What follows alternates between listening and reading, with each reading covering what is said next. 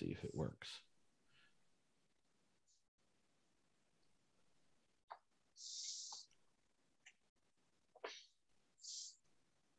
Not now.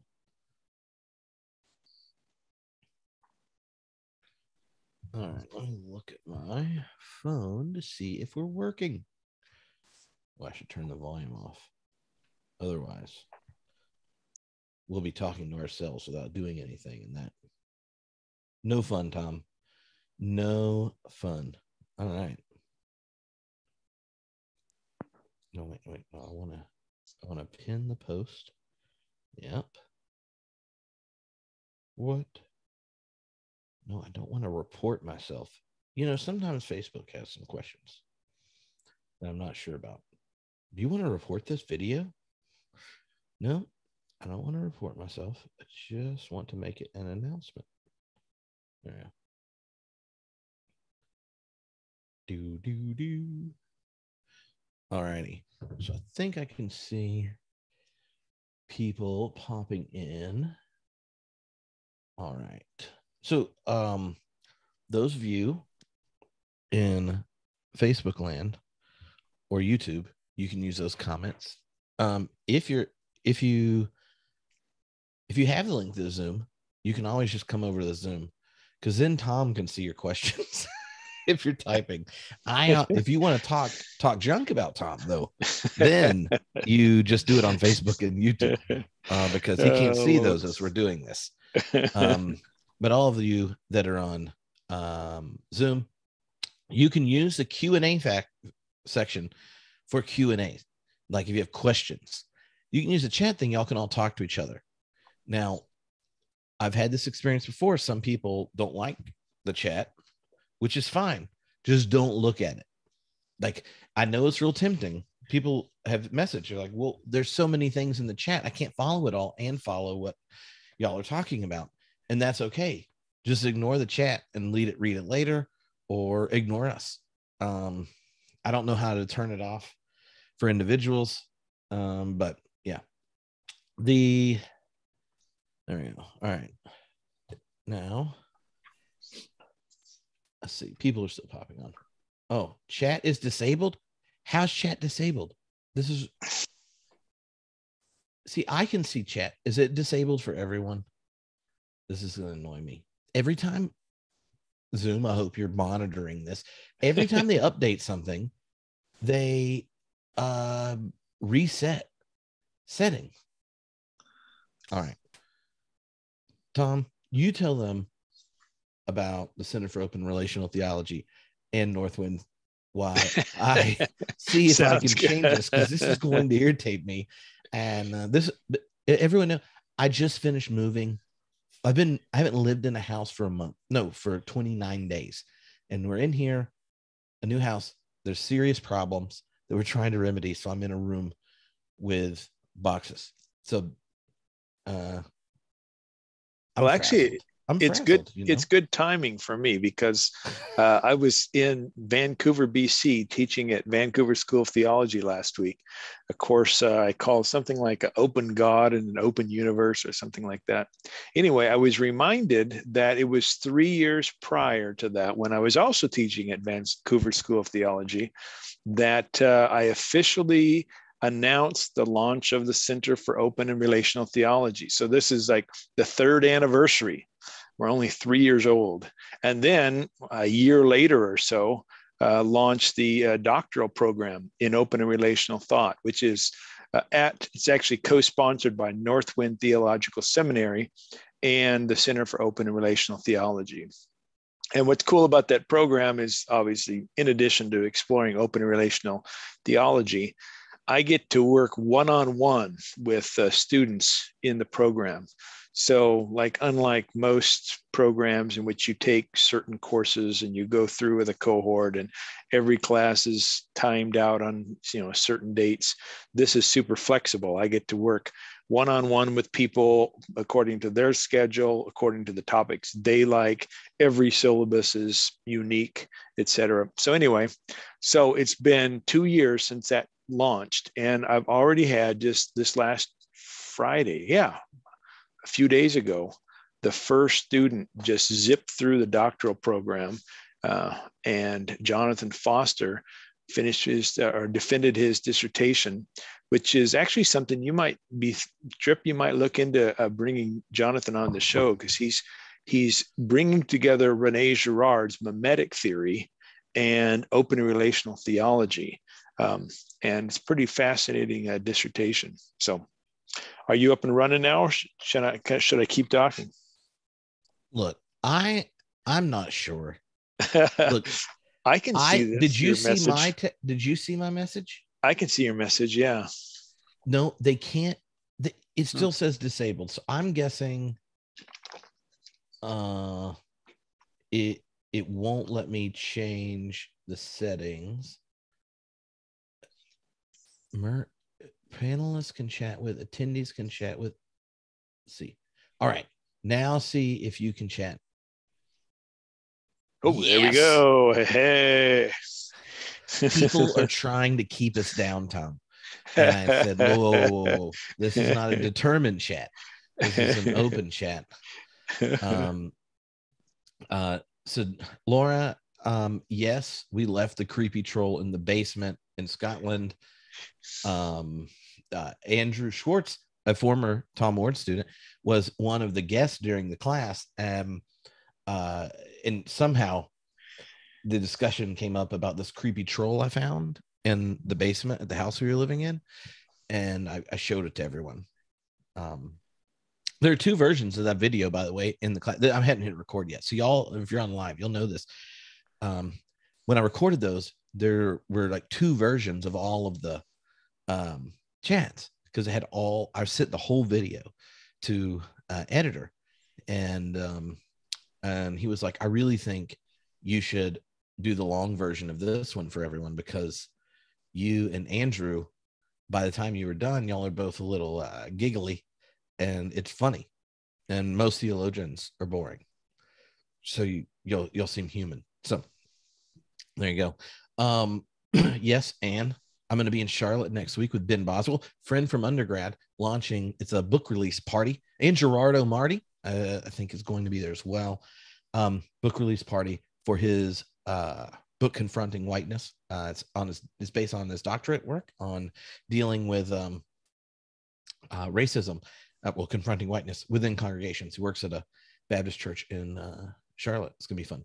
Alrighty, we got everything on. So I'm gonna hit record, Tom. So now we can. Sounds good. Not freak out about whatever is going to happen.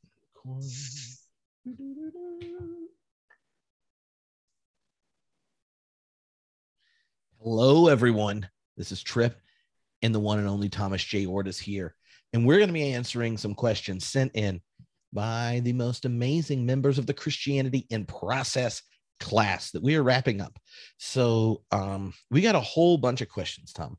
And you and I, we've done a series for the last couple of years, every couple of months, called Big God Questions. And one of the things I've learned in doing this is that we only need about 3 questions for an hour and a half. That's so true. But so, you know what else I've learned from those big God things is that after I'm done, I've laughed so much my face hurts from laughing. So I'm already off to laughing. That's a good sign. I know. So I'm going to save them. And if we have ones we don't get to at all and stuff, Tom and I will pick them back up next time we do big God questions. And that way we will have some fun. We'll preserve the possibilities of conversation. But thank you all for being here and sending tons of cool questions. So it's really hard. So what we decided is that Tom and I will take turns picking a question, and we pick the question the other one has to answer first. So that's why we don't know what's going to happen. We only know that we're going to pick the questions we think the other one should have to answer first, and then we can decide if we have something to add or not. Who knows? Tom, do you have any? No, we talked right before this started on the podcast, recorded it, first live podcast with another person in my room at SAT before everyone at SAT got COVID. Right. How many people left that conference with COVID? We probably know at least a half a dozen just amongst our friends. It was impressive. Yeah. But it was tons of fun. Real hug in real life with Tom Oord. And now they've spent 6 weeks with John Cobb. Visit from Catherine Keller and Joe Bracken, Andrew Schwartz. It's Donna an impressive Bowman, lineup you've John got. Gill. I know. It was tons of fun. So if there are new figures or people you want to make reference to or resources, feel free to shout them out during it. And if I remember them or people remind me, I'll make sure I put links. But because some of the questions and things might be stuff we've talked about before, or you want to just point someone somewhere. So feel free to do that. But the first question, and this one was sent in on audio, but my adapter from playing audio on Zoom is somewhere between here and Scotland, and it's been delayed and should be here between the end of August and the middle of October or September. So that's when my crate gets here. But it was Deborah, and Deborah said, I want to know, what are the fundamentals of process? Like, are there like 3 to 5 things, not 10 or something? And she probably said it with a little more gusto there, but she's like, I don't want a big list, but like, what, like 3 to 5 things, the tulip of team process. Like, what would you pick? See, now that once you explain this to me, Tom, then just start using it. Yeah. Going forward. It's a really tough question. That's because you and I both know that John Cobb has 0 fundamentals of process theology, and David Griffin has 10 fundamentals. And there's, there are people all over the board in terms of how to define it. I saw somebody ask this question in the Facebook chat as well. And I was thinking, like, if I was on an elevator and I had 20 stories to pitch what process theology is, what would I say? And it's a tough thing. But if I had to, I would pick 5 things. So 1, I would say God and the world are always in process. In other words, moving forward through time. 2, God and creation are always interrelated, such that the world affects God and God affects the world. 3, something like panpsychism or panexperientialism, that there's an interiority to everything that exists, top to bottom. 4, that there's a measure of self-determination from top to bottom, something like freedom from the quarks to God. And finally, what was my 5th one? Oh, great. Oh, it was just sort of playing out various notions of God, like what God can know and God's influence and that sort of thing. I won't go into details on that one, but we'll just call it an open and relational, not omnipotent God. Mm-hmm. What do you think of that? No, that's really good. So, all right. So basically, you had all mine. I was going to add. Oh, really? Oh. Christianity and process is that we don't cross our fingers when we say that what Jesus said, did, and endured revealed the nature of God. If we think of that ending passage in Process and Reality, where Whitehead contrasts the Galilean vision, power, love, and activity, with God as moral ruler, God as principle of being, and God as king, judge, that kind of stuff. There was another question similar to this that was like, what is reality? Something like that. And then what are the basics of process? And so I thought of 4 shifts, I think, unless I come up with a 5th one by the time I get done, since you thought of 5. And these would be the shifts that if you do the boop, boop, boop, boop, switch operating systems from kind of substance style thinking to process, that when you do the shifts, then you're like, oh, I'm in the groove. I'm in the flow of process. Let me guess what they're going to. No. Well, no, guess. No, you got to prehend them. Guessing. Being to becoming, probably 1. Is that right? That's not how I put it. Okay. How'd you put it? No, Tom. I want to hear all of your guesses. No. I interrupted you. I was trying to answer the question short. See, this is what happens. This is why Tom says we giggle a lot. Okay. Shift 1 is from substance to event. Okay. There you go. Okay. And that's the question of like, what is primary? Yeah. The myth of a thing or the reality of an event, the flow, the becoming. Second is, and this is connected to the panpsychism type thing you mentioned earlier, a shift from the world as machine to the world as organism. Beautiful. Yeah. The other is the actual entity's relation to the world is a shift from an entity as inert to an entity as responsive. Okay. And internal and external relations there. Yep. Yes. So you have both. And then the ideal of any perfection is found in relation as opposed to found without it. Wow. No. And I say the ideal thing I think is important just because, and this is something Charles Hartshorne, philosopher, makes a big deal of, is that so much of our natural thinking in the West is informed by this vision of what is perfect. Well, what's perfect power when you have all of it?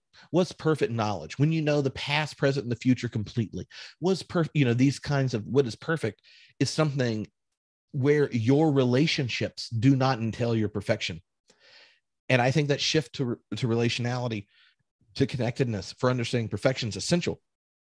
And anyway, those are shifts. Awesome. I wouldn't have gone the perfection route, but I totally endorse it. So that's good. You can do some, put a grant together for analytic theology, perfect being thing from a process perspective. The world needs that. That's, then I'd have to hang out with analytic theologians. You could do it though, for the sake of green. You could do it, right? Depends on the size of the grant. Some people are like, so what does it cost to sell your soul? Well, that's one thing. But what does it cost for you to spend 3 years managing analytic theologians? Ooh. Does it pay off all my student loans and pay for my kids' college? Because then all of a sudden I love a syllogism. Oh yeah. Anyway, all right, Tom, you get to pick the next question. Okay, I was looking earlier today and Betty put a nice series of questions. I want to ask the last one because when I was teaching last week in Vancouver, this was a topic of discussion and I'd like to hear your thoughts. In process thought, in what sense, if any, is God personal?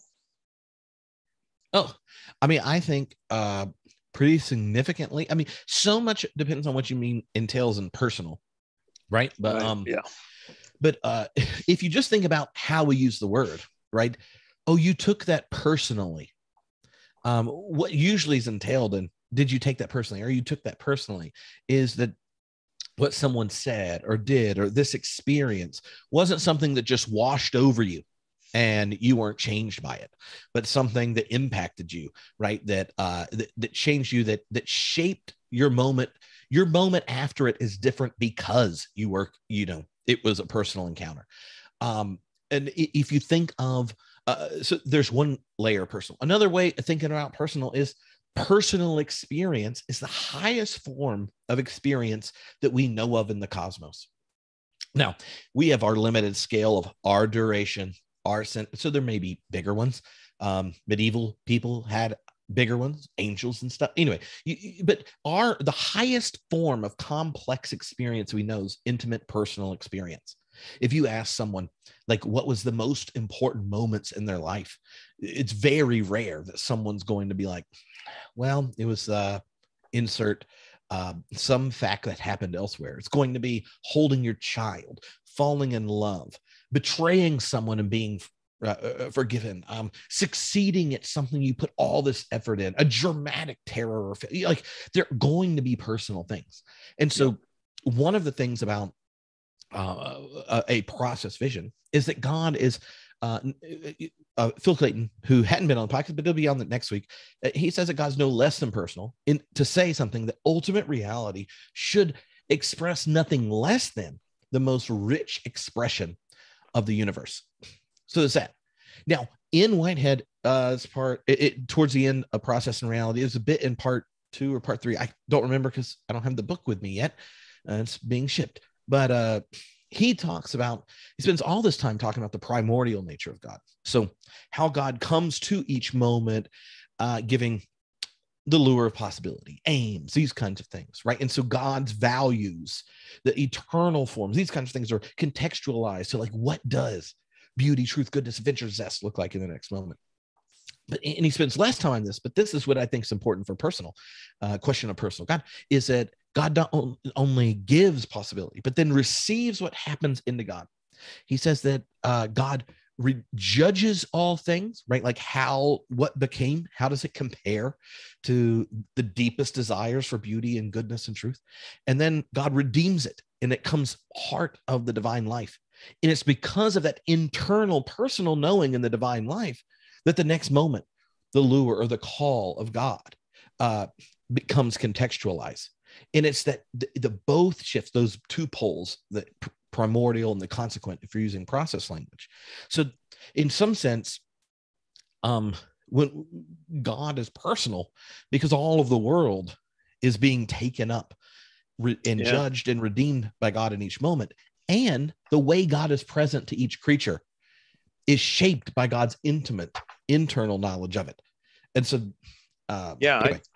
When I think about this question, it's interesting you went to Whitehead. I would have gone to Hartshorne. I think Charles Hartshorne offers a conceptual framework that better frames a personal God, a relational God. The way you did it works, but that consequent nature in Whitehead, because Whitehead thinks of God as one entity ever concressing, it doesn't fit so nicely as when Charles Hartshorne comes along and says, no, God's this everlasting succession of divine experiences, giving and receiving moment by moment. That, to me, better conceptualizes the consequent nature. I wish Whitehead should have learned from his pupil there, I think. But I prefer that Hartsonian approach to that when it comes to the personal side. Mm-hmm, mm-hmm. Yeah, and so a couple of people asked for reading recommendations. So I'm like, if people haven't read Charles Hartshorne before, who's in the right book, a lot easier to read than most of Whitehead, where would you point them? Boy, good question. He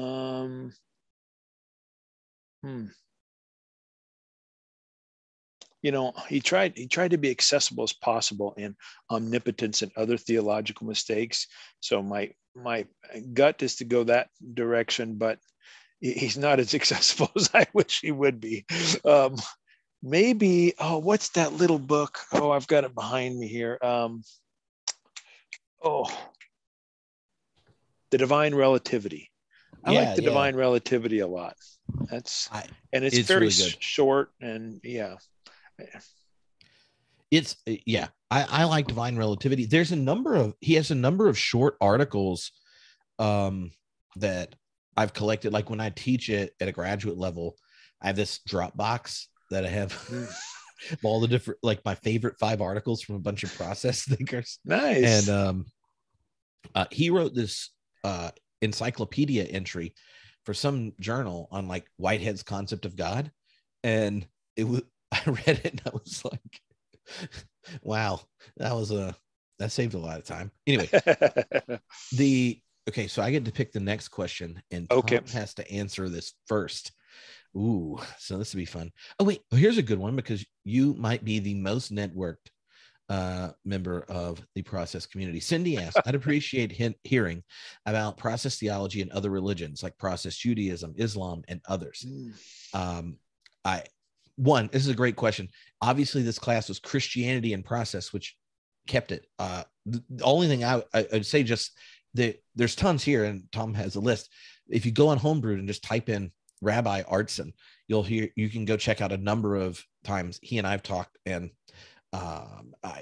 he's in my top 5, process he's theologians. Awesome. So awesome guy. Yeah. There's an audio resource, but Tom, all right. Well, another Jewish thinker who I would recommend is Shai Held, Shaiheld. But there's other Jewish thinkers in the process community. Maybe I can announce something right here. I haven't even talked to you about this trip. The first week of December, I'm going to co-host a fully online conference with Muslim and Christians who are open and relational. It's going to be 2 days. It's co-sponsored by, university in Germany. Name escapes me. Manuel Schmidt has been working with me, as well as some others. Anyway, so there's Muslim process thinkers, there's Baha'i, there's Hindu, and if you count, I don't know where you put Mormons. I put them in Christianity, but they're Mormon process thinkers. There's a lot of folks who don't really want to identify with any particular religious tradition, but are open, relational, and process. Others who want to identify with multiple. So like our good friend Jay McDaniel oftentimes calls himself a Buddhist Christian. And what else have I missed, Trip? Those are sort of the main religious traditions. You know any Rastafarian process folks? I don't know, but it would work. I mean, I went to Claremont. That's right. Yeah. When I visited Claremont, and for those of you who don't know, Claremont is in California, city in California. It's also the most progressive United Methodist seminary, but lots of the mainline denominations go there. But when I was first there for Center for Process Studies summer school, I was from North Carolina, Baptist preacher's kid. First time I was just into reading it. And when I realized that at the Divinity School dorms, there were people growing weed on the balcony, I was like, you are not in the South anymore. I was like, what is that? I had a similar thing coming to Claremont, but for me, it was seeing condoms in the men's restroom. They didn't have that in my seminary, my holiness seminary.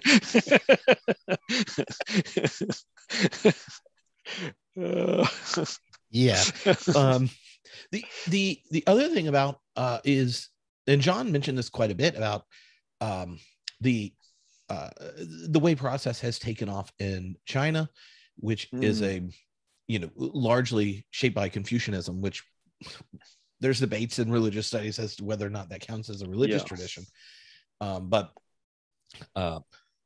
Anyway, the other thing I would say is this is one of those points where it's just good to say most big philosophies, like if you're trying to give a big account of the world, it's going to be engaging in all the different sciences and thinking through history and these kinds of things, and thinking about phenomenological experience of the world and being human, like all these kinds of things. You have to give this rich account, and most good philosophies become tools for people that participate in each religion or multiple, right, at this point in history. So right, there are Platonist theologians of multiple religious traditions, and there are Platonists who let's say Christian ones, where they're like, oh, they're too Platonist, they're not Christian enough.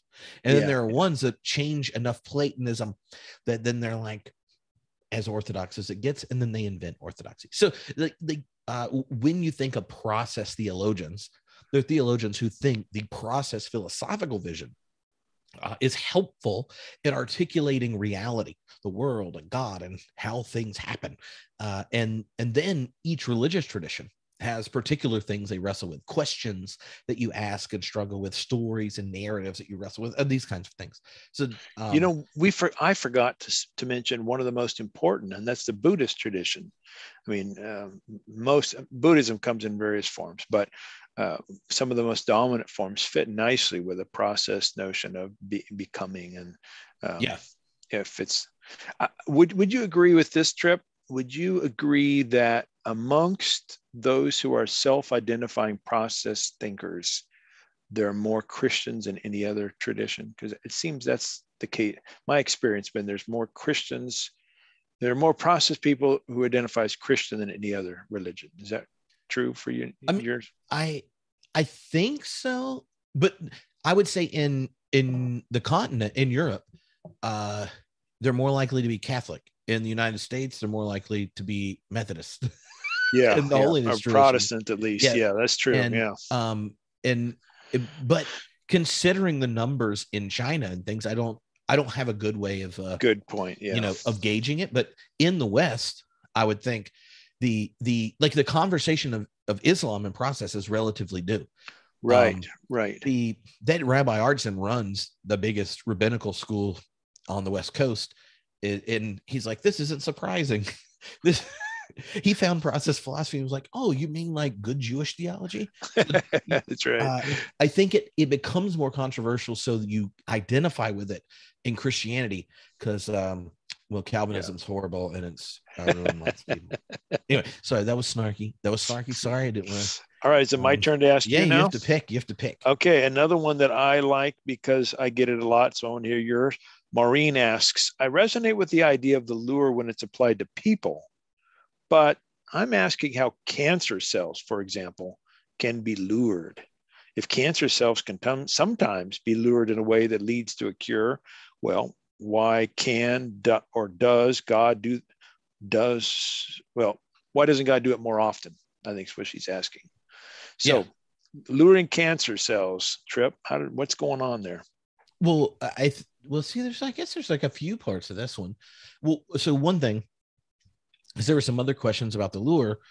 The lure of God, okay, is not coercive. It's non-competitive in a sense, but it's the gift of possibilities that are valued. Then there's the horizon of reception that every actual entity has. Yours and mine as humans tends to be higher. It also varies. I always think of those really funny Snickers commercials where, the hangry ones where all of a sudden someone has a Snicker bar and it's like it went from being like a football player beating people up to a grandma knitting or whatnot. And it's a funny way of getting it. Our awareness of the world, the way we are engaging in it, can so be shaped by a stomach flu and irritation or all sorts of things, right? Like, so it's not like our moment to moment, there's some pure reception of the lure and possibilities and enactment. That's also, sidestep, a good reason to cultivate habits of mindfulness, attentiveness, gratitude, and graciousness. But so that you become a different person showing up in the next moment. But once you recognize that there is both a kind of a spectrum of possibility of depth of what is being able to be received by each creature or each entity, and each entity, what is inheriting shapes its attitude or presence in the next moment. Then you ask the question of cancer.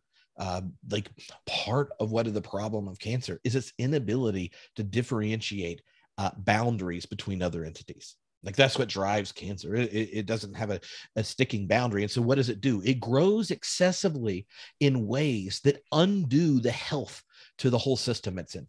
Now, we could say, I don't know, maybe human beings might be a cancer on the planet, and this is creating ecological problems. But like you see, like there is a ideal in the sense of harmony of relations, and part of the identity in the sense of cancer are cells that relate to the world without conscious, committed relation to the whole. And it's on my YouTube channel. I have this lecture, Edwin Freeman, Jewish process pastoral therapist guy, did, and he uses the cancer imagery quite well in thinking about helpful differentiation and stuff. But so one of the predicaments of cancer is its receptivity, right? It is not a complex entity. It is very simple. It grows. It actually responds very similar to viruses. The problem is it grows successfully in environments that are ultimately destructive to the host. So, like, if you think through all the nuances of God's relationship to entities and its relations, cancer is one of the more perverse forms, destructive forms of an entity in relation. It's helpful in drawing analogy to unhelpful members or participants and other things. So I think that means that there are limits to anything. God doesn't control anything. God's present to calling. And so the idea of like God luring some cancer to disappear and others not, I think misses the notion of God's power. I would say something like God is always doing all God can do. In every moment for the good of creation, and that we are connected to all of creation in ways we don't always recognize. And so if you think of questions around prayer and all these kinds of things, exactly like how do we contribute and participate to all the entities we're connected to, is a live question. I like that. I want to emphasize two things you said, because I thought they were really important. One is God is doing all God can do. I remember getting in a debate with someone one time about that, and they said, "Oh, that process, God, is just, just only doing as the best God can do in any particular moment." And I thought, well, the alternative is God isn't doing the best God can do. So, like, I'll take God doing the best God can do than God sitting on the sidelines twiddling thumbs. And the second thing you said that I think is really important is the limits that anything has in its responsiveness to God. Humans are far more complex than cells. Cells make up humans, but we have much broader range of responsiveness, and we can rebel or not. But we all know even humans are super limited. Tonight is the All-Star baseball game, and I can't both pitch for the American League and field questions here, so I chose this. There's lots of things I can't do because I'm limited, and cells are limited even more so. So the influence God has on them is important, but it's not like a wide-ranging sort of number of options. And cancerous cells can respond well or poorly to God, but they're also influenced by their other environments and what's going on, as you mentioned. So yeah, I'm just echoing you. I'm not saying anything new. Sorry. Yeah, but but I think there is a sense that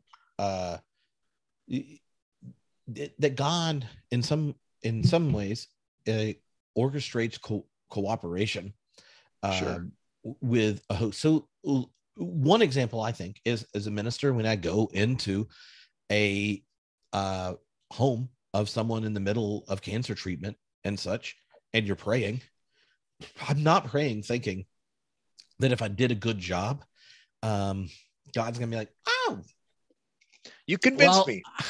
I've decided mommy doesn't need a doctor." Like, that's not how it is. Yeah. But I do recognize that there is a whole community connected to this person. And there are tons of relationships in which God can be present in unique and personal and intimate ways that will transform the whole.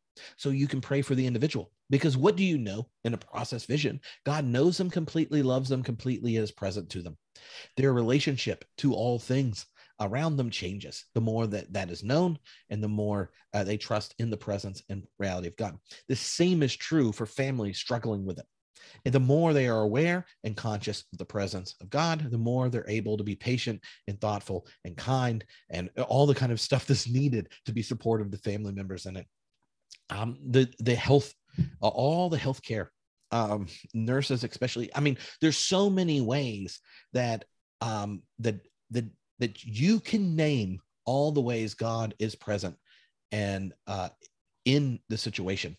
And if we wanted to do the statistical analysis, that we know that individuals who are getting, yes, the best medical treatment and such, but are in a community of love and care, and they recognize a presence and purpose outside the death sentence that they're wrestling with, are more likely to thrive, right? So there's like, some people experience it's like either God's in complete control and took the person or saved the person, or there's no God. And I think the process vision is another option. And yeah, which, Tom, yes, does connect to one of the other questions on here. All right, actually, while you're I've got an idea. Okay, well, then I actually wrote a chapter on prayer and how it might work in terms of the various factors and stuff. And I realized I've got like a little link that I'm giving away a free version of that chapter. So I'm going to find it real quick and paste it in the Zoom chat.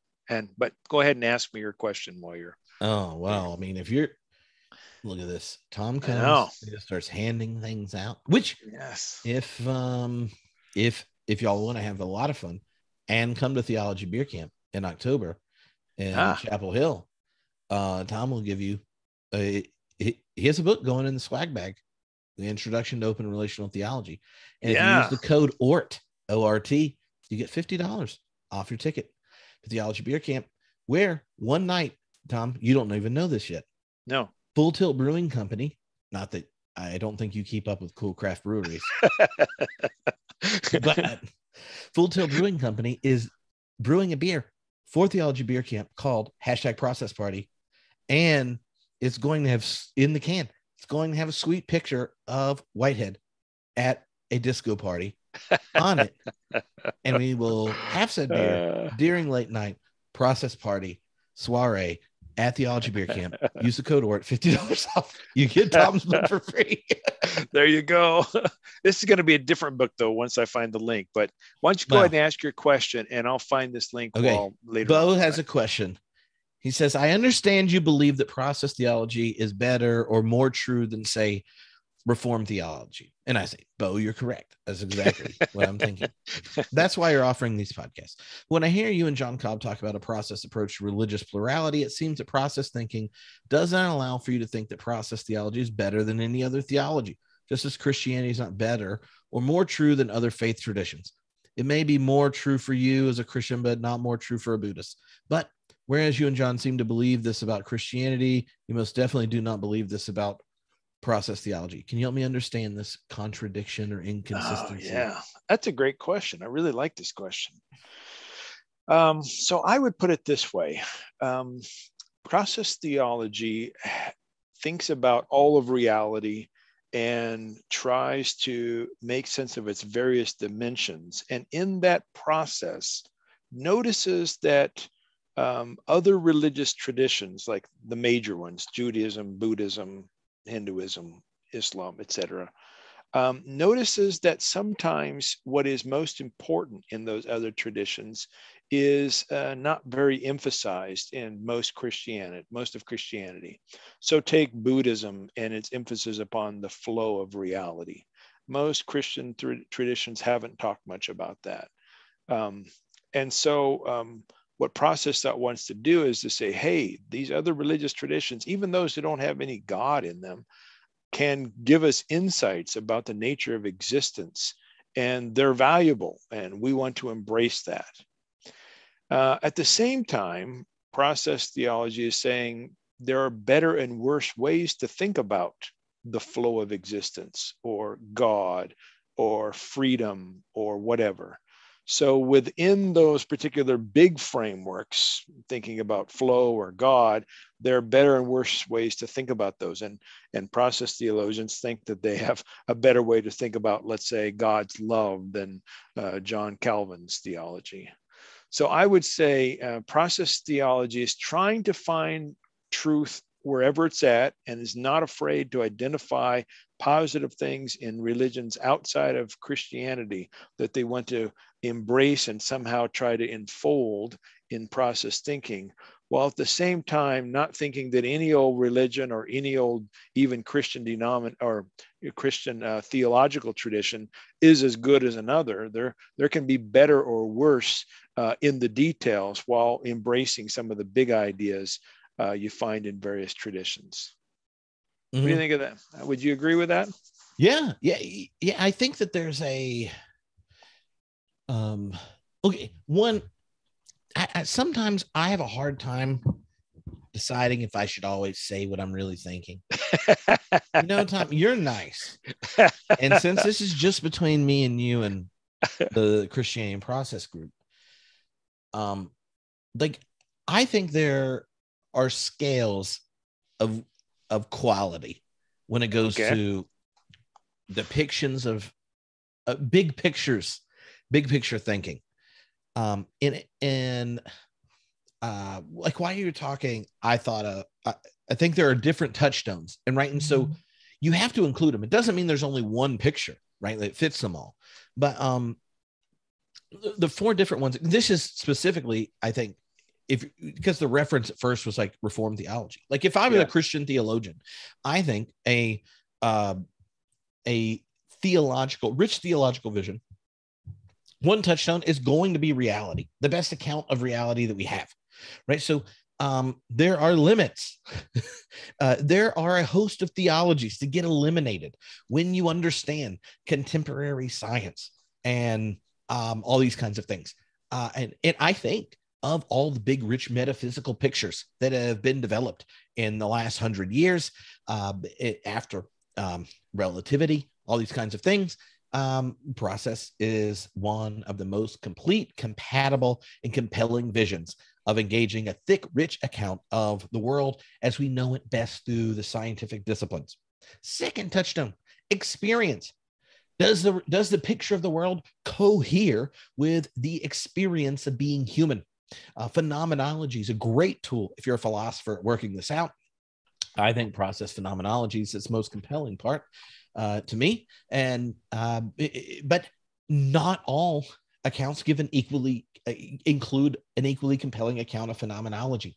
Right. Just think, if you were a Reformed theologian, how little impact in shaping our phenomenological experience of the world gives to anything. Anyway, then if you're a Christian theologian, you may want to ask, like, I don't know, they'll know we're Christians by our love. What is the beautiful lives that are shaped if this vision is embodied and lived out? Earlier this week, I had a little Twitter exchange, and some Reformed people got really upset that someone quote tweeted me being snarky on a podcast that said, I'd rather be an atheist than a Calvinist. And I was just being honest, but that's because Calvin burned someone for a theological disagreement.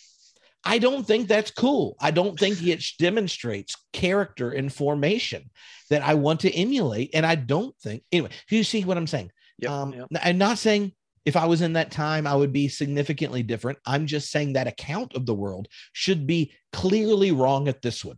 And the fourth one, so you got reality, got experience, phenomenology. You got like beauty, loved, and what it's expressed. And the fourth one's Jesus. If you're a Christian, then God should at least be as nice as Jesus. Your theology should be like, oh, I can see what inspired this. And if there's some basic tenets that a lot of other theologians think are essential that drive me up a wall. If it doesn't include responsibility related to freedom and agency, it doesn't seem to cohere with the Hebrew scriptures or the Christian testimony. Preach it, brother. Preach if it doesn't include, if it includes God choosing to create people that bear the divine image for eternal conscious torment, and that somehow demonstrates holy love, it's bullshit, it's wrong, and it's bad theology. Preach it. Here, so, here. Like, there's a whole host of things that are just dumb if you want to be Christian. I don't think they're good. They're just wrong. They're not beautiful. They're not compelling. Like, anyway, so I don't, that doesn't mean that there aren't really creative ways of reworking the Reformed tradition. I think Douglas Otadi gives one of the most beautiful and compelling ways. What you do is you let Schleiermacher and Barth fix all the rough edges. So the things that were really important for it before. Yeah. And so I don't want so I don't normally say all those things, but that's what goes through my mind. Like, I just like, it's not a live option to me. If a live conversation, for you when you're thinking theologically is like, well, I would care what a cognitive scientist has to say about this, but I read this passage in 1 Thessalonians, interpreted it literally, and so it demands me to ignore it. I don't know what to do with that. Anyway, sorry. It's one of the things I like about you, Tripp. You and I, we both operate in various realms or worlds. One of the worlds we operate in is the academy, in which it is expected you're supposed to keep your cards close to your chest and not really tell anybody your personal thoughts about things. But I like you because you come out. I mean, you can do that in certain situations, certain podcasts. I know you're asking questions and I know what you're really thinking. But I like it when you just come out and say, this is bullshit. That just makes me happy. Well, I think it's important to see. Okay, so because you and I have the positions we have, public ones that talk about God a lot, and some of the issues process people care about, like science and religion, or the problem of evil and suffering, these kinds of things, the moment you articulate a different picture, one where, I don't know, God as revealed in Jesus Christ somehow is seemingly connected deeply to the picture of God, then you get people that grew up in these contexts, right? You know, most of the people in the Reformed churches, they don't read Schleiermacher. They didn't know like these creative ways of dealing with the Reformed tradition, blah, blah, blah, blah. No, they just were like singing Isaac Watt hymns and thinking they suck. So anyway, I don't always, one of the reasons I really liked, like doing this class, and when I said, John, like, what are the 6 topics in process thought, like if you were introducing you think are important, those were the ones that animate him. They were different than the 6 I would pick, like but and there are multiplicity of Christian expressions of process. Joe Bracken is very different than you know, all the ones that are there. But I do think that if you're assessing them, there has to be some touchstone thing. Our friend Dan Koch, who runs You Have Permission podcast, who'll be at Theology Beer Camp with us. Oh, good. Oh, excellent. A couple months ago, interviewed our mutual friend Oliver Crisp, Reformed theologian. He's been on Homebrewed as well. Yeah. Right. And they were talking about depravity. And, you know, if you are going to be Reformed, I joke when he was on the podcast, you should keep it crispy. Like do it Oliver Crisp style, because it's like he's technically Reformed and he does all these detailed analysis, write books and articles on all of it. It's just he comes up with unique ways within that language game of a tradition to like dodge. They get central tenets. You know, it would. I fit, and I asked him this, so this isn't like speaking out of turn. I was like, it seems to me sometimes like you nuance, dodge, and rework a tradition in ways that. Like, why wouldn't you just start somewhere else? You know? Yeah. It would be like you talking, you're like, Trip, oh, like you like Whitehead? And you're like, yeah. But you just have to understand, like, it's not really all in process. It's more like there are some relations. Yeah. And some of them are important. But you just start like stepping back from what you seem to be, what drove it. Anyway, I don't know what to do with that. I don't either, but I like Oliver, and he does. Yeah, I do. So that's why I interviewed him on the podcast. About as attractive as it can be. Yes. Yeah.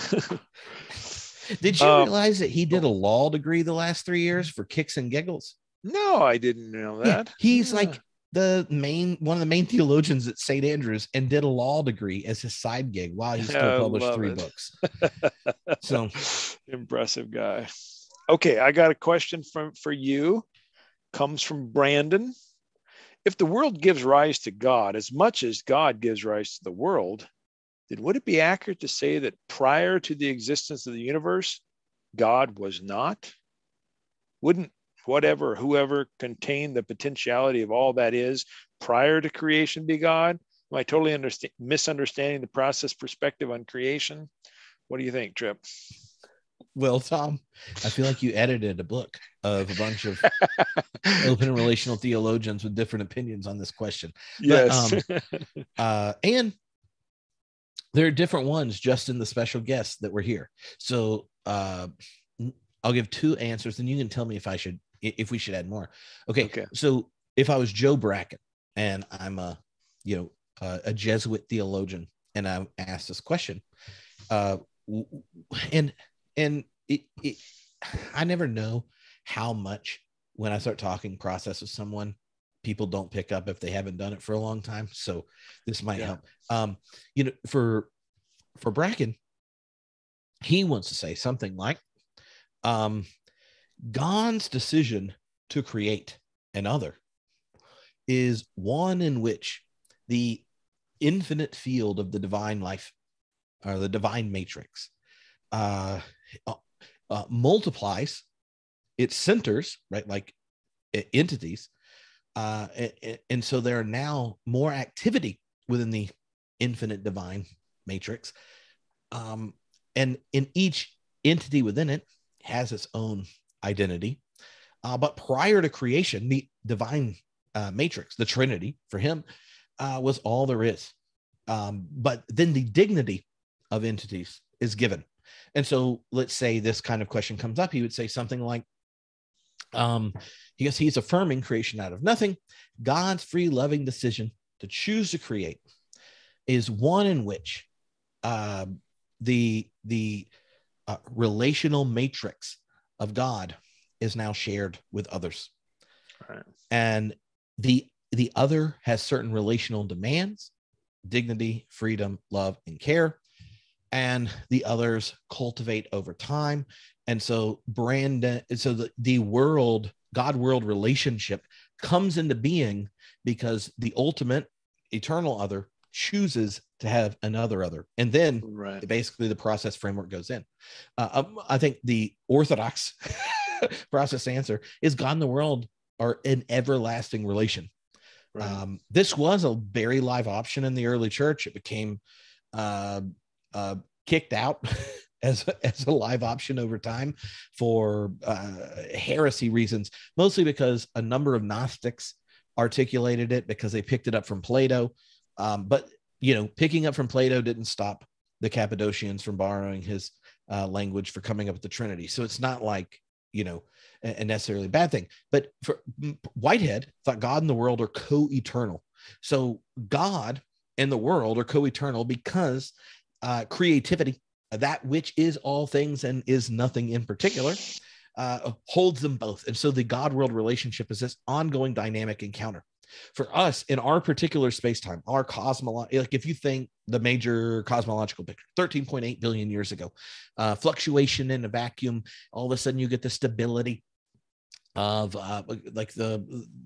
in the quantum order, and you get the physical world emerging in chemistry and all these things over time. There's a couple of dead star cycles and such, and then life and all these kinds of things. You take that picture, if you are thinking process and such, what is called the cosmological constants, and kind of, if you're thinking about the anthropic principle and these kinds of things, those are this particular space-time dependent. And so they come into being in the God-world relationship in this particular space-time, but there's obviously ones before. And once they become habits, they're generative habits, and God uses those to create more complexity over time. Those are cosmological, this space-time sets. For process people that think that there's a multiplicity of universes or cycles and all that kind of stuff, there are metaphysical constants, and those are, I think, what Brandon was getting at, that God and the world are always entangled. They don't always have the same cosmological constants that you get for our universe. In I think the shortest explanation of that picture is in David Ray Griffin's most recent panentheism book, the chapter on cosmology, and it's really great. I agree. I think David's done some really good work there. I don't have anything to add. I think you outlined the two basic options in open relational thought, and most process people go with the latter one, and most self-identifying open theists go with the Bracken one, the one you identified with Bracken. Well, I just said him since he was on, but there's others. Phil Clayton would be in that group. John Sanders would be in that group. Yeah. Mm-hmm. Yeah. And if people are interested, at some point, Phil and I did a podcast back in the day called Processing Your Doctrine, and half of it turned into him and I arguing about this. So he and I also argue about this. All right. Okay, Tom, here's another one that I think would be good as the most networked process thinker. Oh, God, most networked. M asks, I'd love to be pointed toward BIPOC process thinkers. Would love some reading, listening around the intersection of process and liberation theologies. Then there are others that said, oh, what about feminists too? Yes.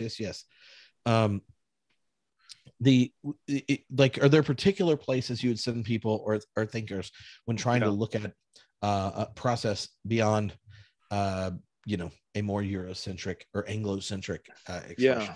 You help me with this too, because you're very networked as well. But the people that come quickly to mind are Monica Coleman and her work, including a womanist theology book she wrote. What's the name of that book? Making a Way Out of No Way. That's it. Making a Way. Yep.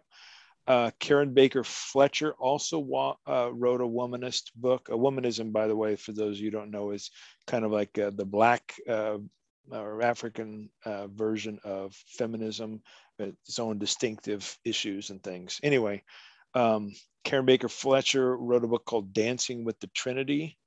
Theo Walker, Black philosophical theologian, has done some interesting work. What's his spaceship one there? Starship. Mothership. There we go. Yeah. And Monica's been on the podcast a bunch of times. Yes, she was on great. my She's dissertation very articulate. Committee. Yeah. We did cool. We did a session in the first class we did together on Karen Baker Fletcher, and Theodore Walker was during the last class I did with Adam Clark on Upsetting the Powers, the legacy of James Cone. And we did one on Cone and process thought, and Theodore Walker was our special guest. And then we did a second special session on Black process philosophy, not just in religion. Nice. So anyway, people that, if you're one to listen or watch, you can go check those out. Yeah. How about Asian? I think of Andrew Sung Park come quickly to mind. Who are some others that come to your mind when you think of? Well, I think the Korean. What was the book? We had this big conference on process and liberation when I was at Claremont. If the boxes behind me were emptied, which are all my books, then I could turn around and look. I'm reaching for a book myself. This is a feminist book. The one that Helen Russell and Monica Coleman edited together. It was right behind me. I thought I should put that one up. This is a fantastic book because it's not only giving you some really excellent representative feminist voices, but there's kind of a dialogue going on in the book itself from folks responding to that. So I strongly recommend this one. Yeah. And people, on here, if you met Catherine Keller and Jacob Erickson, who, if you start to Google them and find out what they're in, like Jacob, for example, has been a part, also publishes in the, what's the series they do at Drew? The interdisciplinary theology series. Yeah. Oh man. It's like interdisciplinary theology. Anyway, Catherine has been an editor in the whole series, but each of the events that turn into these edited volumes are on kind of specific places that kind of post-structural thought and process make connections in some way. And they're very helpful. So the other things in feminist thought, Rosemary Radford Ruther, who passed recently, Sally McFay, Marjorie Suhaki. I was just thinking that Helene if Russell, people wanted to go to the Center for Open and Relational Theology, which is C4ORT.com. If you go to the Voices page, you can see just a long list of over 100 people, including people of color, feminists, etc. So that would be a good place to go if you're interested. And in fact, if anybody is a part of this session who identifies as open relational process and would like to add their name to the Voices page, send me a private note or contact me on social media or something. Yeah. All right. Now, is it my turn to ask a question? I think no. You ask me that one because that was about good, because I haven't looked ahead. Let's see. Oh, Betty. Going back to Betty again. She had several. If there's a lure toward good, Trip, is there also a lure toward evil? Is there a pull toward aggression, hostility, destruction? Cruelty seems more than just an absence of a good lure, unless the human is intrinsically cruel. So where does that come from? Okay, I think it's a great question for two reasons. One, Whitehead's account of evil is much more robust than a privation account. And I think there's a wonderful 5-page summary of Whitehead's account of evil in my book, Divine Self-Investment. I spent quite a bit of time trying to write it clearly in a short way with lots of references to the places he talks about it. And the most he talks about it outside of these little bits is in Religion in the Making, when he's looking at the changing shape of consciousness in human history. Anyway, so the other thing I would say is that when all things are brought into God, then it changes the notion of evil. So evil primarily, especially in popular sense, it seemed like a violation of some demand of God. But when God experiences each thing, then thinking about evil, suffering, these kinds of things takes a different tone, because it becomes much more a way of thinking about not so much the privation of good, but the eternality of an event of harm, an act against the well-being of the network or web of life that one's in. But the question of lure, I think, is important. So the lure, metaphysically, is a way of describing, and I know some people prefer the word call or whatever, but it is God's valuation of the available possibilities in the next moment of becoming.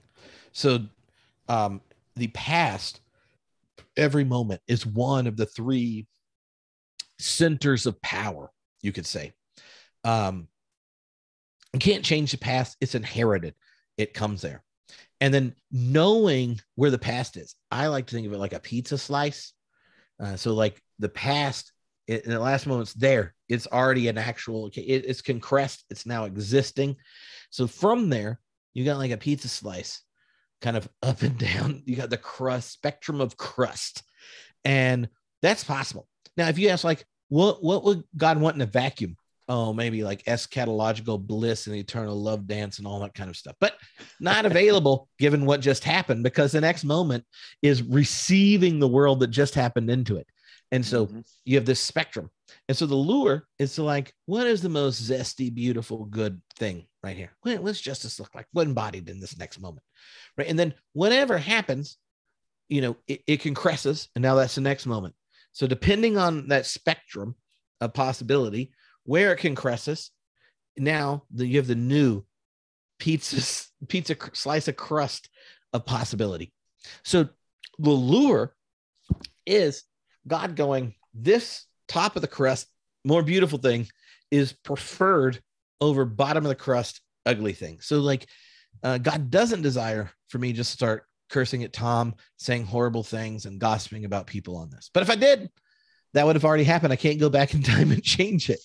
So then I'd have to figure out what to do with it. Right. So the lure is not a lure towards evil or good. It is always, Paul uses the line that you can't escape the love of God. Even, goes through that whole litany.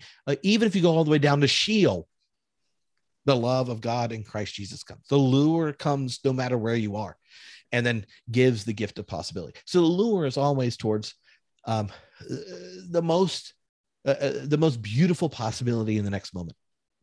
Now, evil is the pull of the past towards the degradation of value. It's something we inherit, and there are lots of ways you inherit it. You inherit it because you've internalized habits and understandings that blind you or close you off to possibilities that God can see. You inherit it because you participate in systems, structures, and institutions that bring with it valuations and blindness towards injustice and corruption and these kinds of things. Like there's a whole host of ways this happens. And another way is the kind of third big inheritance is that we are creatures with a long biological inheritance with all sorts of drives, limitations, and organs in the way we see the world. There's so many ways, but I think our biological inheritance, our social, cultural, institutional inheritance, and our own habits, past and previous decisions, those are all the ways that come into a moment where perversity, evil, destruction, these kinds of things end up having power, but they don't come from the gift of possibility. They come from the inheritance of the past. But the inheritance of the past in each moment does limit the horizon the crust of the possible. And so like evil is not the gift from God, but evil is our, in some sense, the reception of what we've been given. And if you were going to put it in a pithy statement, you'd say something like, the evil is visited upon generation to generation. You see what I mean? Like, it comes in. So, all right, I got anyway. it. Oh, sorry. I want to weigh in. I was about to start preaching, Tom. You got to cut me off. I agree with everything you said. This is our new record for most questions. I know we're doing well tonight, aren't we? I don't know what to do about this. I agree with everything you said. I want to answer it in a different kind of way.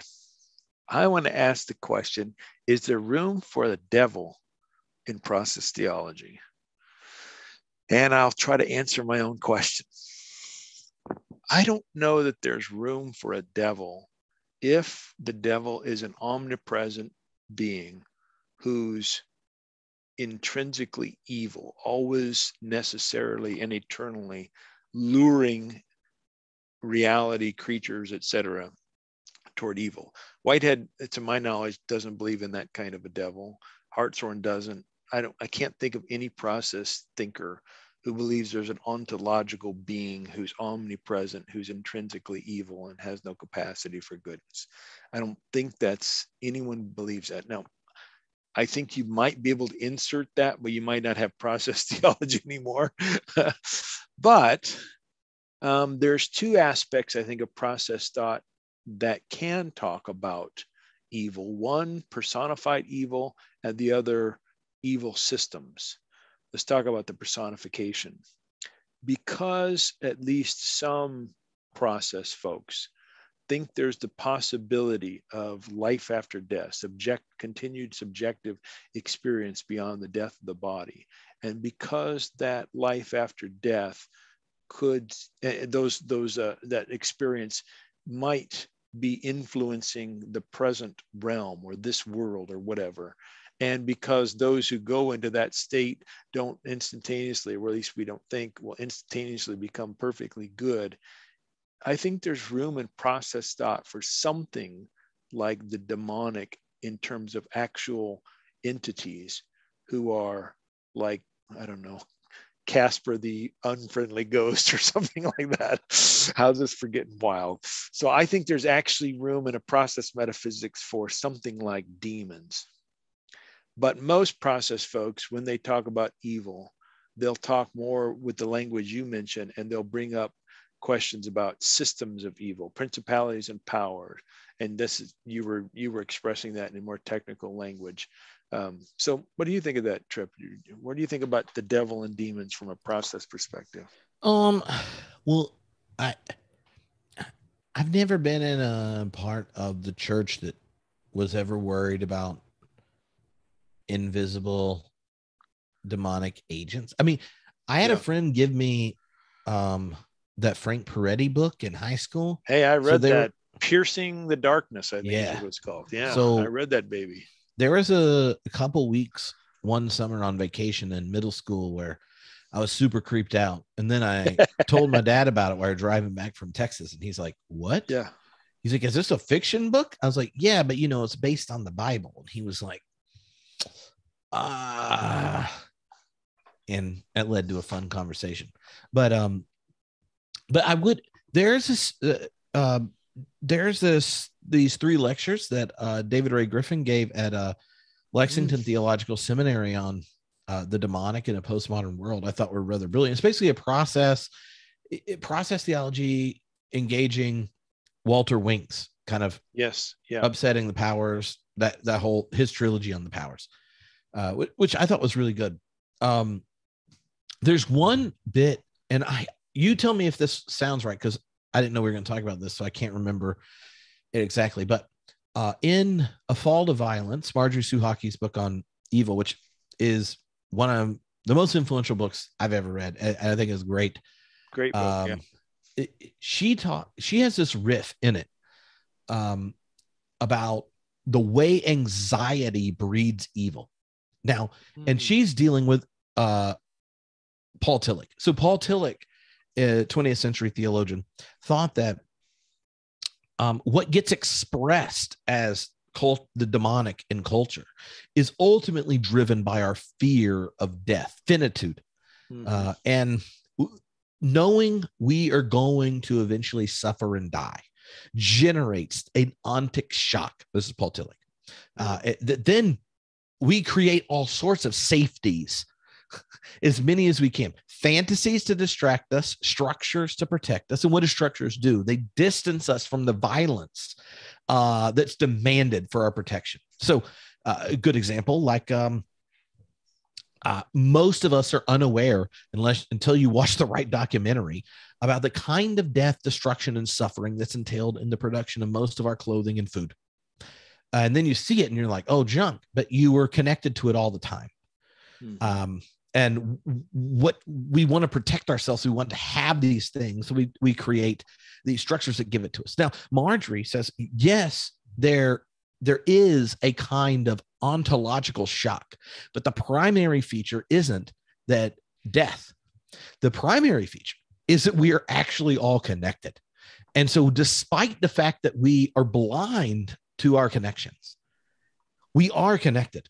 And so a lot of the angst, a lot of the anxiousness, insecurity that generates the isms that we think of, that become expressed in systems and institutions through violence and harm, that ultimately the pain of being a human that we're haunted by isn't just our finitude.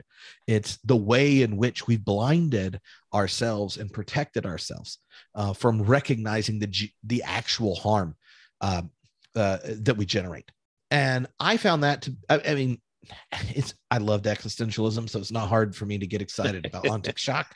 I'm notorious for telling infants when they start screaming, don't worry, ontic shock gets easier when you get older. But I think Marjorie's point is really helpful. If you take seriously the way we're connected, then there are lots of ways we're woven into a web of life, and that we are agents of violence and harm without knowing it. Yep. And what happens when you're cutting yourself off from life? That's beautiful. Excellent. Got nothing more to add to that one. Look, that's what I remember. It was Paul Tillich and Niebuhr she was arguing with, and but I promise the book version's better. So everyone should go read The Fall to Violence. If you read the whole thing and don't like it, tell me. You can mail me the copy and I'll pay you for it. All right. Okay, Tom. Two things. One, I have a kid that's about to go sleep, and I'm going to go give him a kiss while you start to answer this question. Okay. But the second part is, and this is a good one. We had two different questions on the Trinity. Oh my. And now what I need from you, what are three different ways a process person could respond to the doctrine? Like what are give us the palette. The palette. Oh man, there's more than three. You can give, I know, but you can give how many ever you want, but it was a joke because it's the Trinity. You get it? Got it. Three. It took me a second. But yeah. Well, maybe that's revealing, Tom. All right. I'll give three responses to the Trinity from a process or open relational perspective. I think those in the community who have a really strong appreciation for the Trinity tend to embrace what in theological circles we call the social Trinity. It's the version of the Trinity most common in Eastern circles, Eastern Orthodoxy. It's a version that tends to emphasize God as three persons, triune, one God, three persons. And the reason that's attractive to many in the open relational process community is that that way of thinking about God as three persons who are interrelated really stresses the relationality inherent in God and this kind of giving and receiving within the Godhead. And that then mirrors nicely on relationality in creation, that there's not only a relationality amongst creatures, but a real relationship with God and creation. So people in the process community who are social Trinitarians, people like Joe Bracken, Philip Clayton, um, um, we just mentioned her a second ago. Why am I blanking? Karen Baker Fletcher. Those people will talk an awful lot about how what we see in creation is mirrored in God, or better, God is mirrored in creation, and the interrelationality. And they will emphasize that this relationality also speaks to the essence of God as a loving God, because God has lovingly been giving and receiving eternally to the benefit of God and the God self. And you can affirm creation out of nothing and have the social trinity, or you can reject it. But that's a real vibrant stream within process open relational thought, thinking about the Trinity. A second stream within process thought rejects the Trinity, just says that doesn't make any sense, at least the social Trinity and the typical Christian versions of it. So you've got Unitarians who are process, or at least open relational. People like Lewis Ford, who's deceased now, or who does the Trinities podcast? Dale Tuggy, more a biblical Unitarian. And these people often point out the problems with thinking that somehow God can be three persons and with one unity. And there's all kinds of details. If you're really interested in that, I do recommend Dale Tuggy's podcast on the Trinity, because he gives a very articulate defense of Unitarian doctrine and critiques major heavy hitters in Trinitarian theology. So some folks in the process tradition just reject the Trinity. A third option, and here I think I'll use Keith Ward, although I think John Cobb is similar here as well, but I'll use Keith Ward because he's articulated it fairly recently.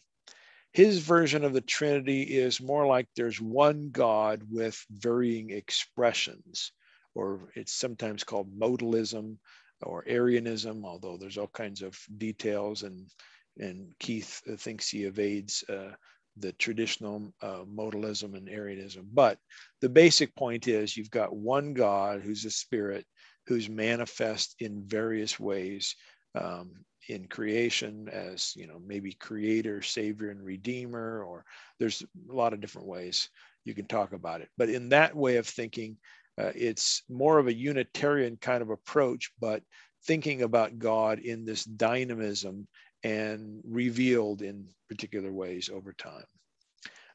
There's an interesting book, came out 20 years ago or so, that kind of lays out a variety of options. People in it from Bracken, Suhaki, Greg Boyd, David Griffin, et cetera, laying out their particular ways of thinking about the Trinity. Some of them social Trinitarians, others non-Trinitarians. If I remember right, David Griffin's Trinity is like a trinity of trinities. I don't remember what the details are, but if you're interested in that book, it's an edited book called Trinity and Process. So there you go, Trip. I laid out three options for folks. Well, that was great. Which one ends up being more attractive to you? Because I think depending on what question you think as a theologian the Trinity answers, then what is demanded in a sense by the tradition varies, right? So what is when the church came up with the Trinity, what was it trying to communicate, and how do you communicate it in the present?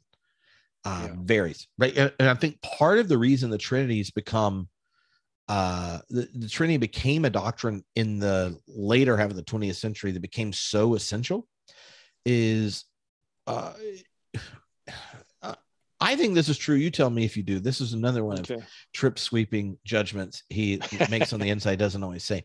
I think that when Protestantism gave up on doing metaphysics, it took a host of ways of sidestepping metaphysical reflection. This is like thinking about how God really is in a real world doing real things. Yeah. So the first big dodge was Kant. But in the 20th century, a large number that weren't liberal Protestants, they used the Lindbeck Dodge. Yep. And so what does it mean to be a faithful Christian? It's the structure, the grammar of Christian assent, right? Like, so Christian language is Trinitarian. And somehow, if you say Father, Son, and Spirit, that coheres with whatever was getting itself done when the Cappadocians came up with language of the Trinity. Yeah. And they do the similar thing about the Eucharist. And they're like, this is subverting empire. And you're like, I'm not sure it works that way, but I think underneath it is this anxiety, right? That does our theological language have traction in the world? And if it does, how does it? So the repetition of dogmatically internally consistent to the tradition language became a way of preserving whatever was at the heart of Christianity. And I think that in some sense that sidesteps the very reason the language of the Trinity emerged in the 3rd and 4th century. They were trying to use the best philosophy at their time to articulate how there's one good God of creation, and that God that is invisible and is spirit and is love is expressed in the materiality of Jesus, a Jewish prophet who is executed and raised. Yep. And we come to participate in that very life. Participate so much the same mind as in us that is in Christ Jesus. Like all these kinds of things. And how does that happen? Through the baptism of the Spirit, in the name of the Father, Son, Holy Spirit. Like, so you could see how under Platonist metaphysics, the Trinity emerges as an expression of the actual experience of the God revealed in Christ in the churches, in the best, most articulate way they could in that time. To me, like the social Trinitarian move, when process people do it, is like giving a nod to the language counters and going, like, we're going to keep that around. But if you're doing metaphysical thought, like if you aren't, muted by Kant or Wittgenstein or whatnot, then I feel like it demands that you give a metaphysical articulation that is as coherent and compelling today as what the Trinity actually was when it was developed. Or you could just be a radical Orthodox person and say, well, you could do that. You just got to embrace that old metaphysics, even though you and I aren't going to do that. But I mean, that's that move there. Yeah, Tom, that's triggering. It is. Yeah. But do you think part of it is that side, like how do you preserve that expression? Well, I think for some it's a language thing. For some, it's, look, the Trinity's function is an important part of the tradition for, it's not in the Bible, but it's functioned that way for 1700 years or so. And we want to keep that. But I think for others, it's deeper than that. It's a metaphysical claim that is important. They want to say God's relational inherently, and they want to say God is everlastingly loving. And so a social Trinity can get that for them.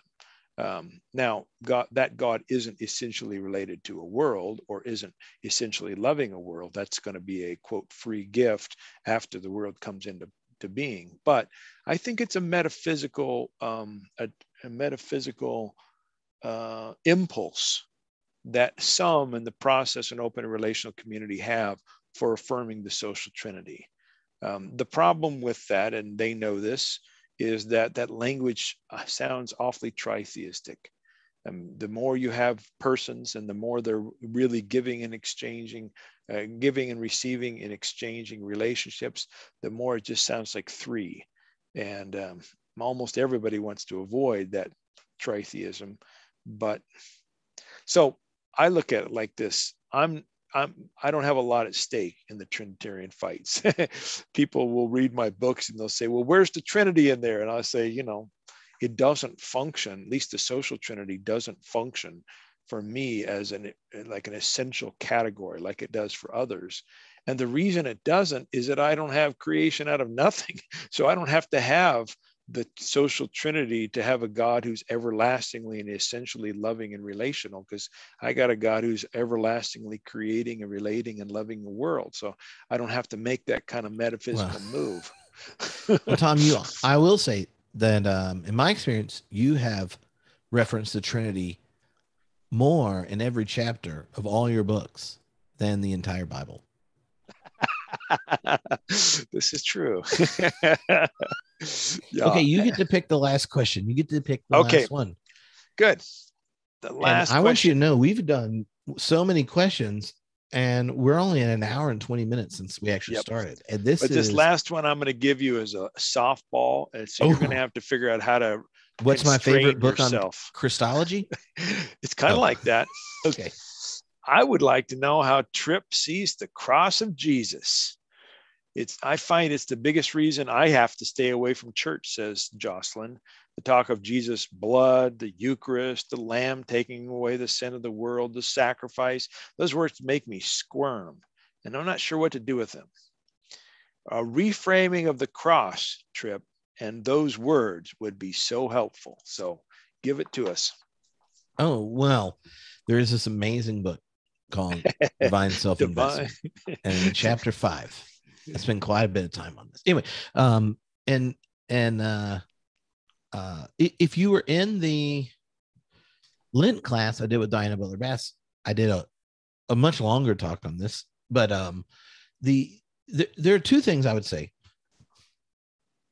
Underneath the ugly interpretations of the cross are a set of assumptions that are sub-Christian.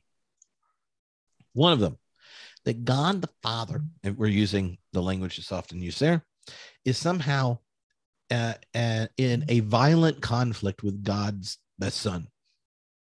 If your account of the cross is one where God's character is in contrast with the character of the one we call the image of the invisible God, then that's problematic. If Jesus told us to love our enemies, pray for those that persecute us, turn the other cheek, and God is like, never mind, then there's problems, right? Underneath so many of the ugly versions of the atonement is an assumption that divine perfection demands creaturely suffering and annihilation. Mm-hmm. And I think that this isn't just true about process thought.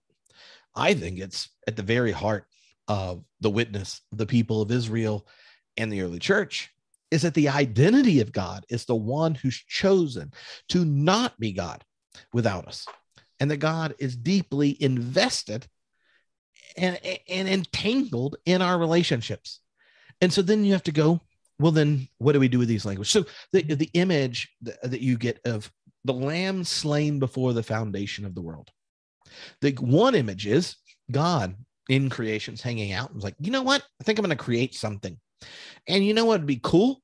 Let me create something that will break the whole system, get me really pissed. I might drown all living things for a minute.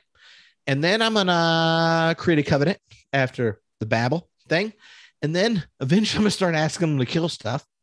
And then after that, I'll kill my kid. But whoa, I will sneak in at least 20% of the people through that. You know, like underneath that is the lamb slain before the foundation of the world is a picture where the character of that deity is problematic.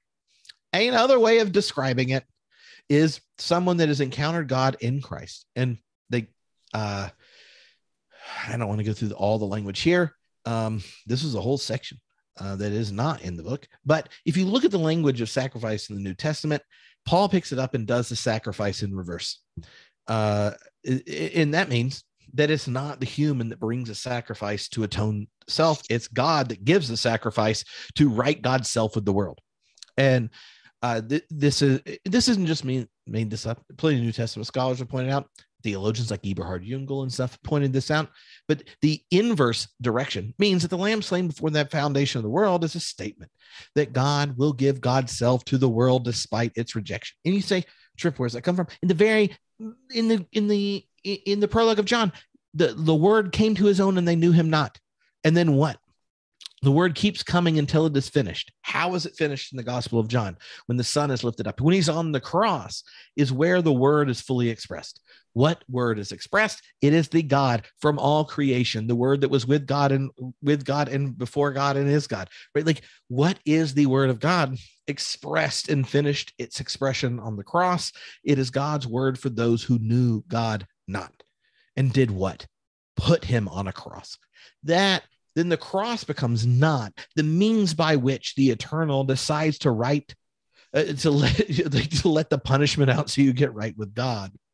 The cross becomes the revelation of all the evil and sin that we bear and end up cutting ourselves off from the divine embrace. Right. So there are these systems of shifts. Another element about the cross is the cross then becomes an event of solidarity. The cross reveals how God is present to, with, and for us in the midst of suffering. The cross is a sign of God's deep solidarity with all those who bear crosses in the present. Third, the cross becomes a nightmare. This is something Douglas Otati, I mentioned him earlier as one of my favorite Reformed theologians. He talked about the cross as a transferable nightmare. An example of it is Scrooge in A Christmas Story. You get Tiny Tim and company.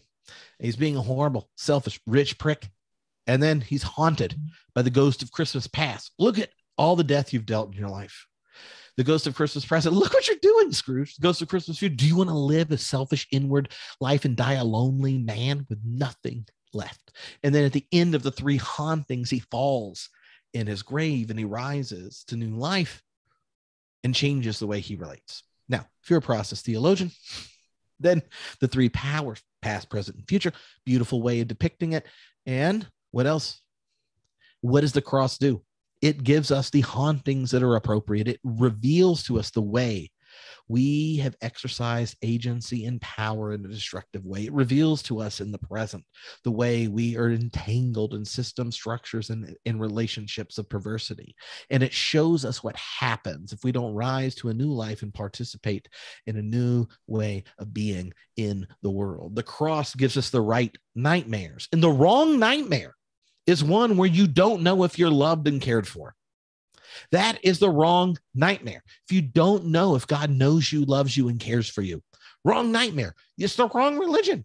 So the cross, I think, has been so riddled because the one that put everyone there, that put Jesus there and put us there when we experience crosses metaphorically, it is a God who could be set against us and against our ends.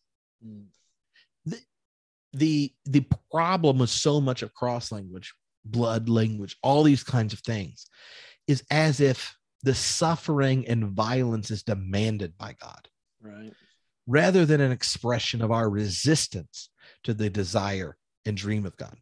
Yeah. So, but there's a long version of it in the book. Yeah, that's nice. And there's 1,400 episodes of the podcast, so you can hear whole episodes about it. I like it. You like it. But Tom, you said you've been thinking about this. I've been thinking about the cross. Yeah. Yeah. I mean, what you said was better than I could have put it. You're quite eloquent. I think one of the things you've also said in podcasts, you didn't say it just now, that I find helpful is to say that, God didn't put Jesus on the cross. God didn't predestine Jesus to be on the cross, but the Romans and the people of his time killed Jesus. And that, to me, I think is a really important step for people to make that switch and an open relational process perspective, which doesn't have a God predestining things. God doesn't even foreknow everything from all eternity. That helps to get past the things so many people have taught, that, Jesus' death, his blood, his sacrifice was placed on, since the foundation of the world is interpreted as predestined from all eternity. So switching that around has been helpful to me and to others.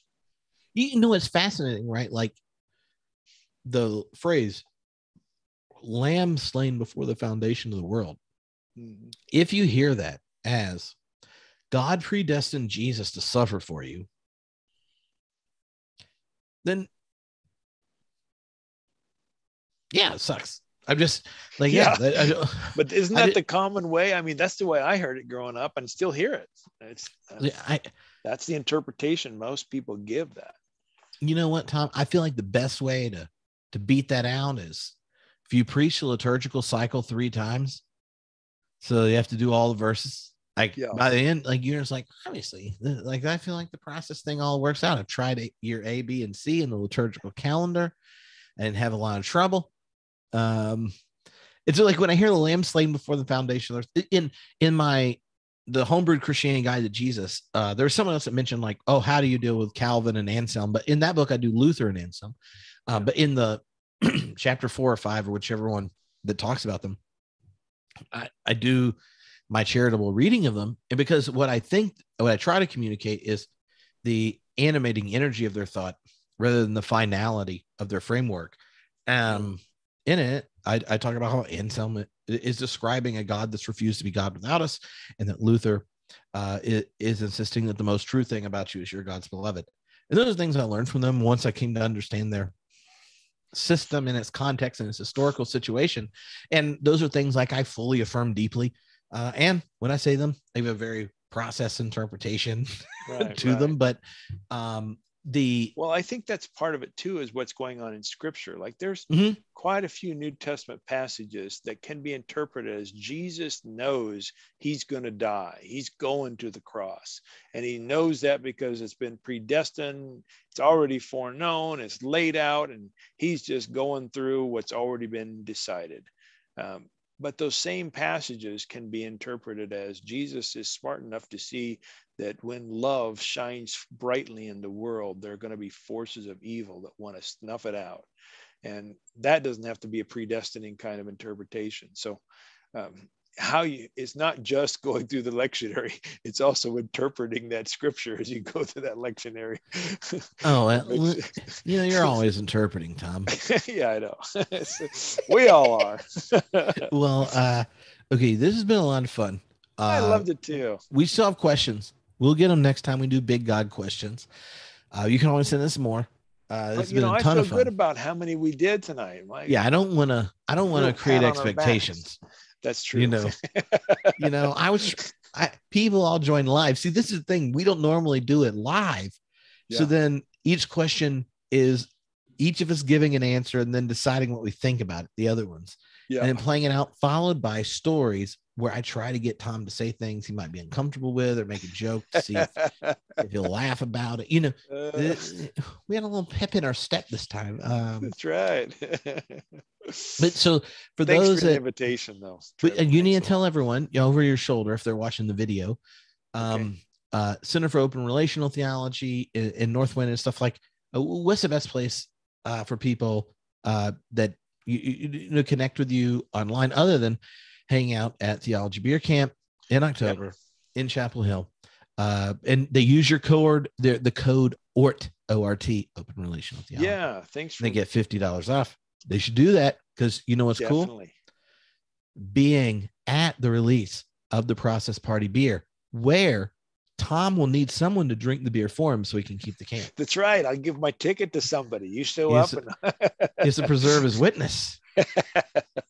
I just as one of those moments, I just remind you, Tom, if before you die, even if I never tell anyone about it, and you say, Trip, one time I just want to get really drunk and talk theology with someone, I hope you ask me. But I won't even tell anyone. Like if it has already happened, I wouldn't have told anyone. See, I'm still pretending it hasn't. Yeah. Because it hasn't. But this is the lure. The lure, Tom. The lure. Well, I guess I'll be the designated driver at Theology Beer Camp. Oh, no. It's going to be a lot of driving. We arrange these things. Oh, do you? Okay, good. Oh, yeah.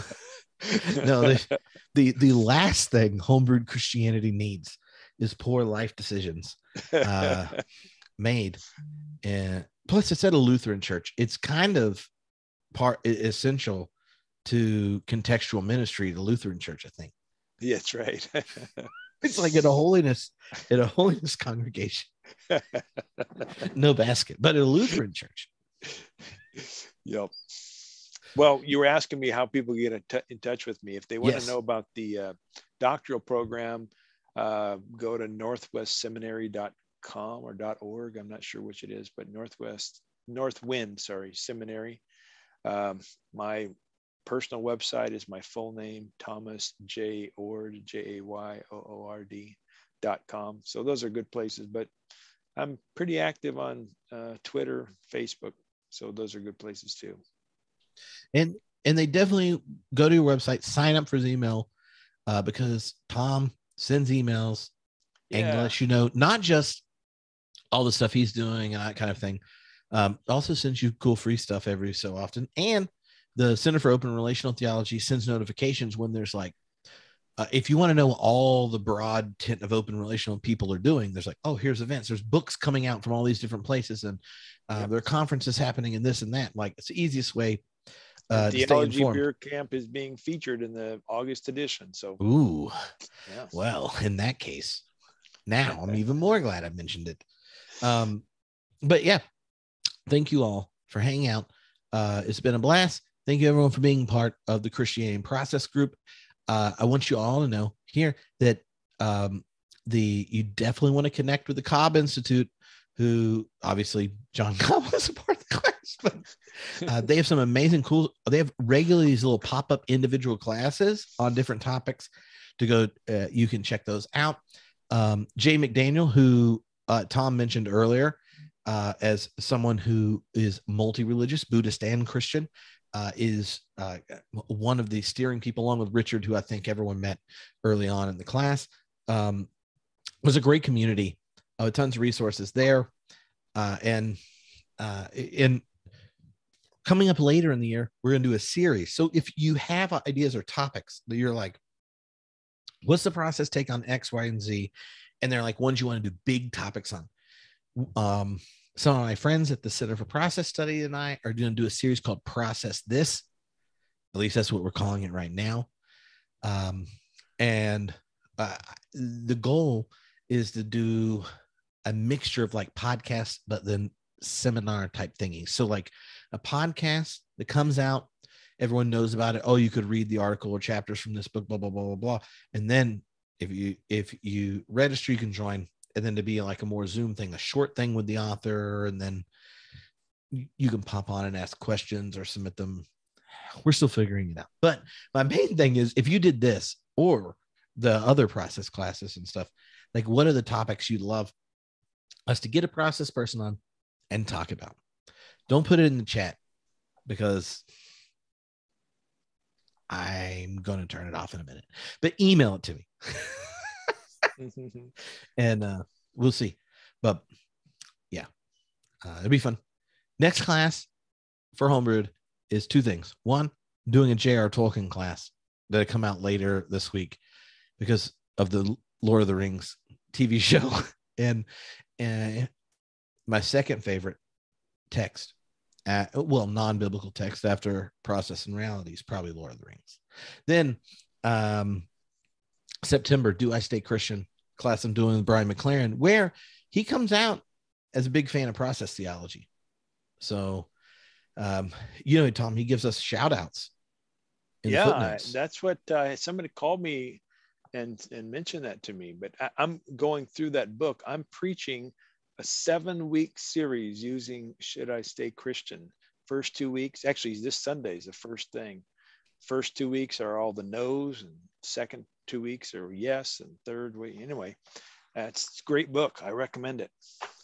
Yeah. And if you go to doistaychristian.com, well, you should make sure you post all the stuff in the group. I know you've put hints, or send it to me so I can email it to people. Oh, okay. In the group. But Brian and I made 3 videos, part 1, part 2, part 3 of the book. That are like 25-ish minutes that you could use for a book group or by yourself or whatever as you go through it. And then in September, if you go to doistaychristian.com. Oh, really? I went there and didn't see it. So I'll go. You have to sign up, and then you get an email that tells you. Well, I thought I did that too, but maybe not. Well, I'll do it again. Tom doesn't read my emails, but it's an automatic email that you'll get, and you'll get the login to the Do I Stay Christian page as our 3 videos that walk through the book. And the goal is that in September on Sunday nights, the 4 Sundays, we'll be on for a couple hours, and we'll do Q&A based on the 3 parts of the group, and then the other topics based on what different groups and individuals that read the book did.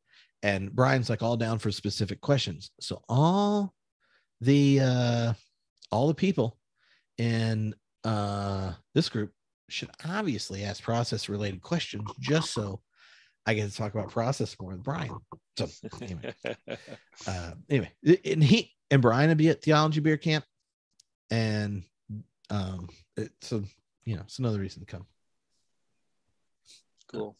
All righty. Thanks, Trip. This has been a blast. Thank you all for hanging out, and we'll see you again soon.